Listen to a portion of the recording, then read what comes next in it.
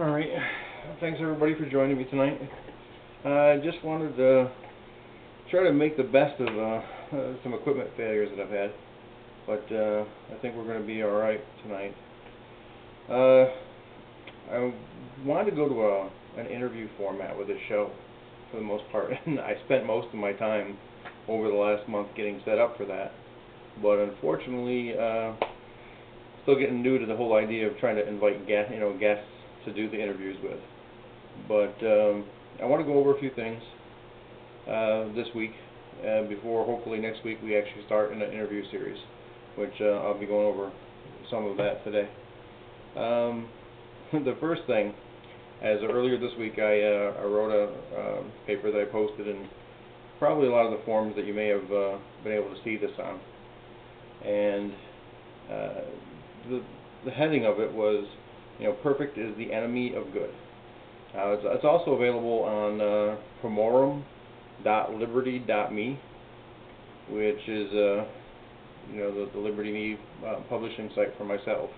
There's a couple of papers in there that are interesting, and I hope they're useful tools for people. Everything in there is on the Creative Commons attribution, so anybody's free to use any of that stuff. This video, when it's posted to my channel, I don't know about the Voluntary Virtues Network, but it'll be posted on both channels.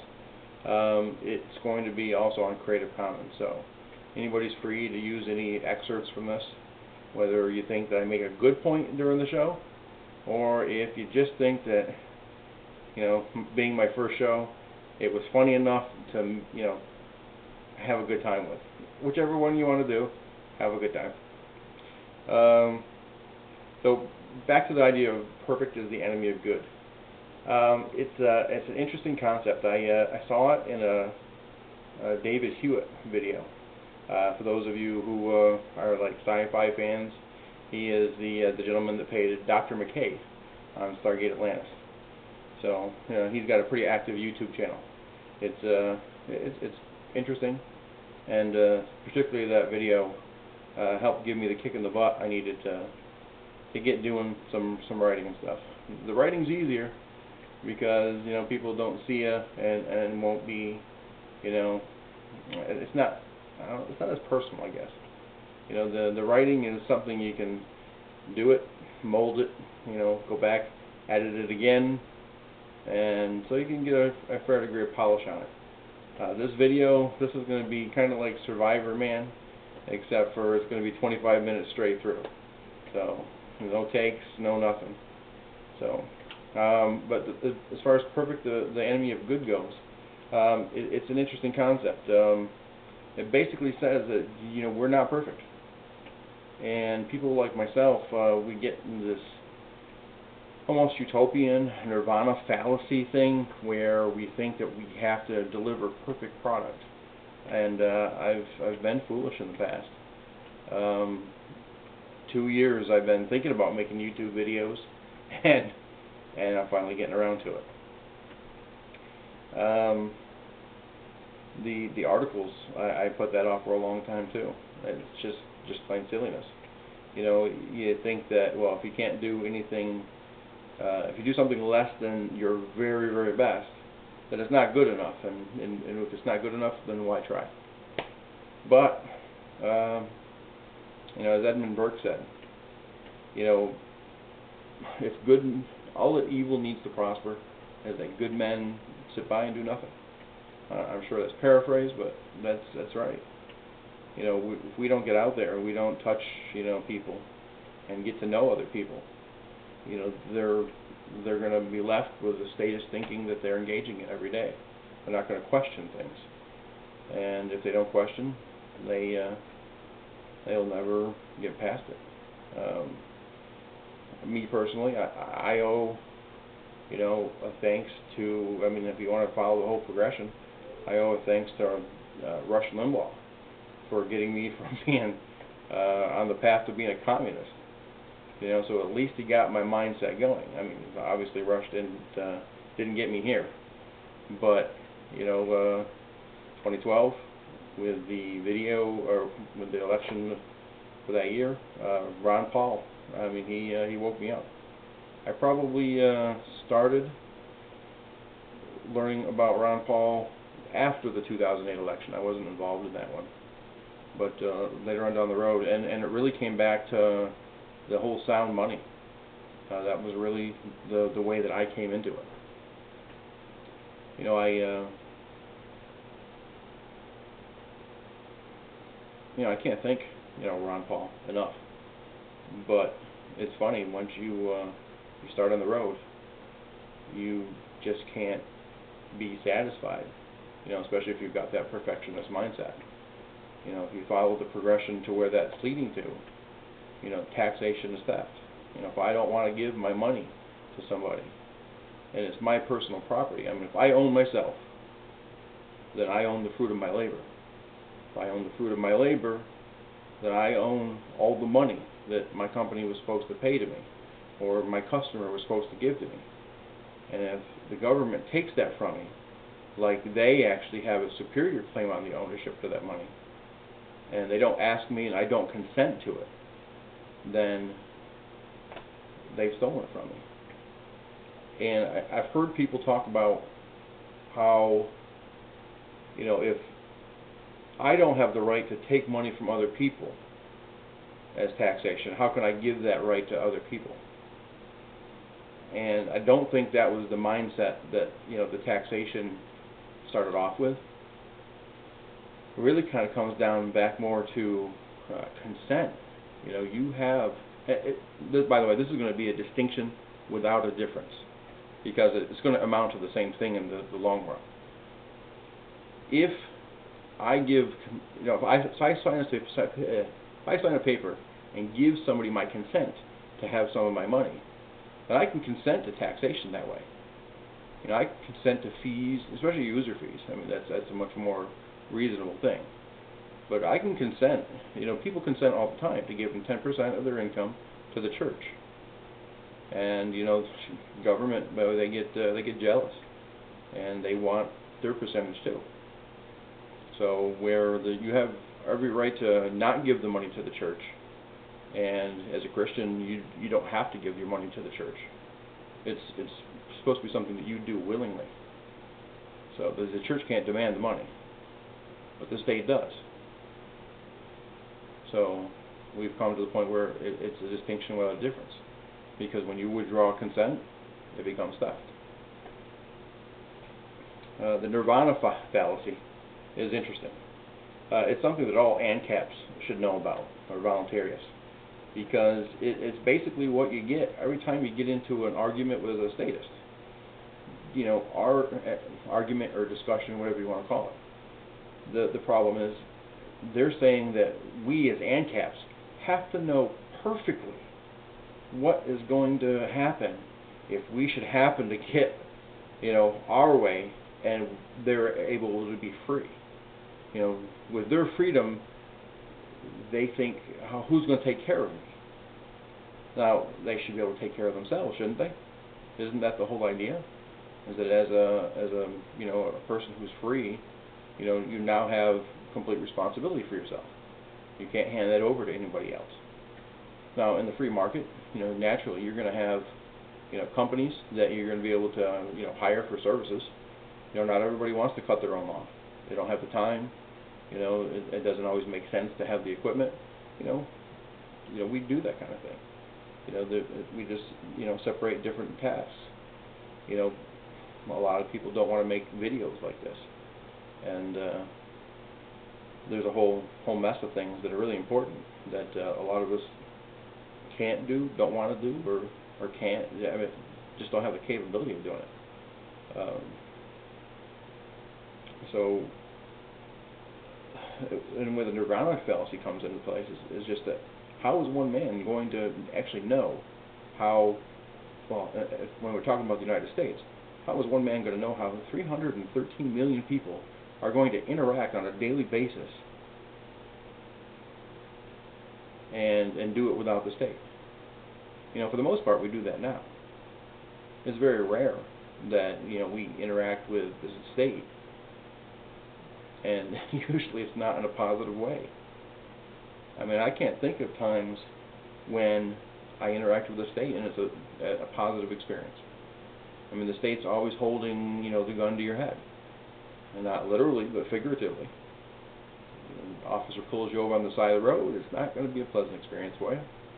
He's always going to get something from you. Not immediately, but down the road. It's rare that you even get an officer these days that will pull you over, tell you your taillight's out, and not write you the ticket. Because he's got a job to do. And it ain't being your friend. And, anybody who tells you that the cops are your friends, they're people that are ready to victimize you as part of their job. So they're not your friend. Get over that. And as far as the nirvana fallacy goes, when you get people putting you on the spot, just put them on the spot right back, and tell them, look, I don't know what you think, but the situation that we're in now, where there's a government here in the U.S., the government's not doing a great job. They've run up a debt bigger than there's ever been before. They took over the healthcare system, and they can't even handle the VA system, which has been around for a long time. The police pull you over, they beat people to death, and they're not punished. If I pull somebody over to the side of the road and beat him to death, I go to prison forever. If I'm in Texas, maybe they execute me. But if a Texas cop does that to a person, well, he usually gets a paid vacation. They call it an administrative leave, but it's a paid vacation. And then before you know it, he's back out on the street. If he's smart, and he has a camera on him, he has a camera malfunction. And conveniently, there's an article going the rounds on Facebook right now where this guy has had like 3 convenient camera malfunctions, and I mean that alone should be a disciplinary action. You have problems with cameras over and over again. Why is that? Nobody else does. That right there should be should be some kind of situation, but they don't give it a lot of thought. And then the other thing that happens is just this collectivist thinking that it's funny. Actually, just before doing this video, I was talking to some guys in one of the groups that I'm in, the Anarcho-Capitalist community on Facebook, and I don't know how long this one gentleman has been an anarcho-capitalist, but he's still engaging in a lot of collectivist thinking. He thinks that everybody in China and Russia is just anxious to shoot people because they're all descended from Genghis Khan. Irregardless of the fact that if you look at they actually do genetic testing, and they see a large portion of the population in China, and maybe even around the world, does have like some kind of link back to who they think was Genghis Khan, but it's like 10% at the most. So how do you generalize everybody in China and Russia off from somebody who may have like fathered 10% or been the ancestor of 10% of the population? So that 10% is going to totally control the rest of those 2 countries in this guy's mind. And he cares about us. And I honestly can say we've all kind of been there. So you can't really hold that against somebody. But and kind of remember that too, is most of us at some point have engaged to some degree in status thinking, and we've come back to being anarcho-capitalists. I think we're kind of all born that way, but we come back to it. And I think Robert Higgs thinks that it's probably the result of some kind of genetic quirk. So we were sort of predestined to be anarcho-capitalists if we got around to actually being exposed to it. So we do need to expose other people to it so that they can at least come home to anarcho-capitalist thinking, which is a very freeing experience. The shows that I want to do, there's been there's been a lot of talk about Bitcoin. It's very very big in the liberty movement as a whole. Really big for anarcho-capitalists, but a lot of people don't think it's money. And I'm going to be doing an article on that, and I want to lay out the case really well. There was a recent article written by Mr. LaRue on the Voluntary Virtues Network website, and it was a really well written article. I've got to say that. Not a lot of people agreed with it in some ways. They, when you become a fan of Bitcoin, you kind of want to defend it. So it's not really what I want to do with my article. It's going to be a little bit different view on that. It's mostly just thinking the situation through.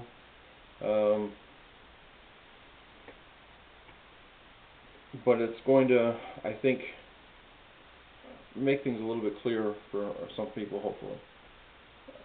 I think Bitcoin, is an extremely valuable tool for us in a situation where, and I'll get more into this in the article, but in a situation like this where we all know that the guns of the state are to our heads, and we're all forced to use the dollar, the renminbi, the peso, the ruble, the euro, take your pick, the yen.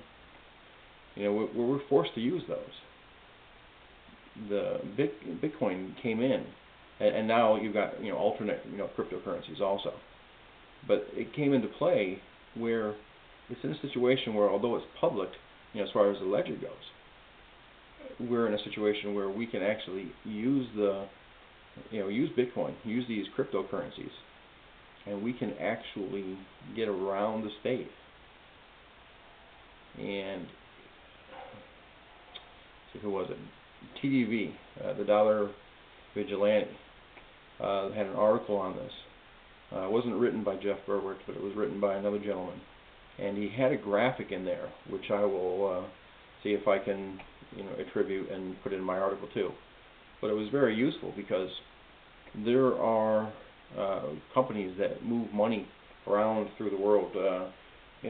Everybody's probably heard of Western Union, and here yet Bitcoin has already gotten to the point where it handles more money, on a yearly basis than Western Union. And Western Union has been around for a long time. So, with a very short period of time, and there's no fees, to speak of, in the same way that there are with Western Union. Western Union is very heavy with fees. And my wife is from Colombia, and her mother, who passed away recently, we used to send her money, and Western Union took a healthy chunk of our cash that was being sent down there. So, and then when the country, the U.S. started engaging in some capital controls, Western Union actually told us they wouldn't let us send money down to Colombia anymore. I don't know what. Maybe they thought that because we were sending money on a regular basis that we were buying drugs or something. I don't know how much drugs you can get for a little bit of money we were able to send, but they don't bother explaining themselves to you because you're nothing. But we were able to find other ways to get money down to her, fortunately. But with Bitcoin, that's not even necessary. I don't have to ask permission to move my money, my currency, anywhere in the world. So that's a good thing. But Bitcoin, as good as it is, I don't think that there's ever a situation where we would want to use Bitcoin in and of itself exclusively. I mean, it's great, but I don't know how many people are even familiar with local currencies, or they also call them like alternate currencies and stuff like that. But local currencies are actually very useful, and most of them have what I consider to be kind of a flaw in that they're pegged to the U.S. dollar. On the world market, currencies typically, at least the majors, fluctuate against each other. So if everybody likes Japan a little bit more right now and thinks Japan has been making some better decisions than, say, the Russians, then the yen compared to the ruble, will actually go up in value. And maybe the best example for a lot of people who are in the northern U.S. is the Canadian dollar has actually gone up in value against the U.S. dollar. I remember a time when I was a kid when the Canadian dollar was worth like 74, 76 cents. It's going back a ways. It's going back like 30, 40 years. But that's what we're talking. And here now, I think that the U.S. dollar is actually a little bit less valuable than the Canadian dollar, just because the Canadian dollar is a resource currency, especially with the tar sands that they have up there. So the local currency is doing that same thing, where they're pegged to the dollar. It makes bookkeeping easier. It definitely does. And when you're trying to adopt a currency, or you're trying to, even on the world stage, the renminbi was pegged to the dollar for quite a while. I don't know if they're in the free floating stage now. I'm not really in the currency markets anymore, so I couldn't really tell you about that. But these local currencies, they typically have a small market. They're usually, for like a city. So one of the oldest in the U.S., I think maybe the oldest continuing one, is the Ithaca Hours. I've actually got an opportunity to go down to Ithaca, and I got to talk to the gentleman that takes care of that a few years ago, and it was a very interesting situation, a very interesting currency, and I believe Joby Weeks was actually talking to them around the time he started doing the mountain hours. So those are two different local currencies that I'd kind of like to do as part of the interview portion of the show later. But there's another currency that I like, and naturally, trying to get this show out in time, I forgot to bring out the stuff here. But when I do the show specifically on the currency, I'll be able to show them to you. There's a currency that I really like in New Hampshire. It's called the Shire Silver, and it's a really neat thing.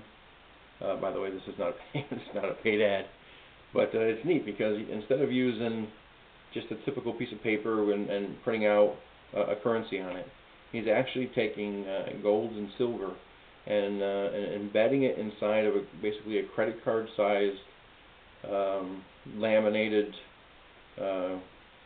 it's called a currency card, but it actually has kind of like a business card inside, a little bit bigger, but it describes what the currency card is. It tells the denomination. It gives you a rough value. I think it even has a QR code on there so that they can scan it and go to the thing where it shows roughly what the value of the card would be, at least the suggested retail. But the nice thing is, although there's a suggested retail, there's no hard and fast rule as to how much it is. Ithaca Hours, I think the hour is supposed to be worth like about $10. One Ithaca hour is supposed to be worth $10. And but that's not the case with the precious metal trading cards. The smallest one, I think, runs in roughly at $1, and for a while the most expensive one was running around $40. But as I was doing some research just the other day, I was seeing that he actually has some that go to a much higher value now. So that's kind of a cool thing. So we'll actually, and I've already talked to Ron Helwig about being on the show, and he's excited. He's trying to, well, I don't know about excited, but he's getting his situation together so he can actually do Skype with us. So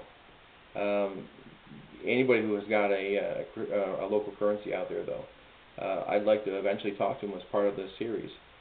And although I was a little familiar with Ron and had invited him first, I mean, whoever I can